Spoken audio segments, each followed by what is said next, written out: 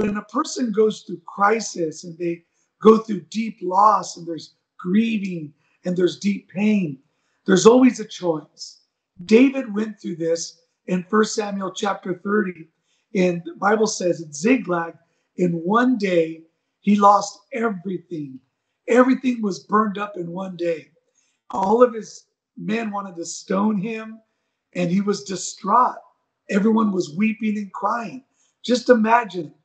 And I know those of you that have experienced loss, you know that feeling that causes your bones to shudder, and it causes your nervous system to go off the Richter scale, because what was normal and what you knew, what was consistent, is no longer.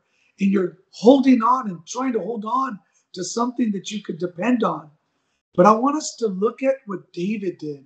The Bible says in 1 Samuel chapter 30, when everyone wanted to stone him, he strengthened himself in the Lord, and he asked the Lord, "What should I do?" And the Lord responded, and he said, "David, you will pursue, overtake, and recover all." I want to say that to someone. Whatever you're going through, however dark it is, however uncertain things are, know this.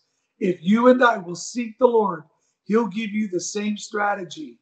It may be a little different, but it'll ultimately be this: pursue God, overtake what's overtaking you, and you too will recover all. And I believe that God's restoration plan is always better than what you had before. Let me say this. My marriage wasn't restored. And people told me, well, if God blessed you, it would have been restored. I said, well, you're right. But I'm not in control of all the choices of people in my life. But I've discovered this. Things may be different, but they're better. And they're better because I'm better.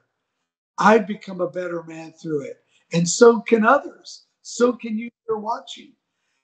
Things may not turn out the way you want, but that doesn't mean you have to stay the same person in the process. And I think you'll discover that in the midst of the fire, you'll find the fourth person. Just like the three Hebrew boys, they made a decision. Whatever's going to happen, we're going to go through the fire.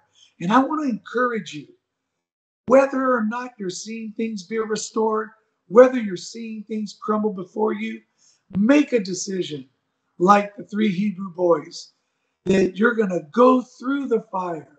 And in the midst of the fire, I guarantee you this: you'll know Jesus in a new way. You'll know the man in the midst of the fire.